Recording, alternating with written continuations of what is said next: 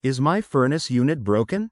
If you're wondering whether your furnace unit is broken, here are some signs that may indicate an issue. No heat or weak airflow. If your furnace isn't producing heat or the airflow is weak, there could be a problem with the blower motor, fan, or thermostat settings. Strange noises. Loud banging, rattling, or squealing sounds coming from your furnace could signal mechanical problems, loose components, or an issue with the blower. Increased energy bills. A spike in your energy bills without any significant changes in usage may indicate that your furnace is working inefficiently. Short cycling. If your furnace is turning on and off frequently, it could be due to overheating or a malfunctioning thermostat. Yellow or flickering pilot light. A properly functioning pilot light should burn blue. A yellow or flickering light might indicate a problem with gas or ventilation. Unusual smells.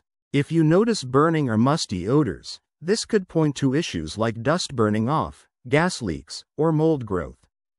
Constant thermostat adjustments. If you're always adjusting the thermostat to stay warm, your furnace may not be distributing heat evenly.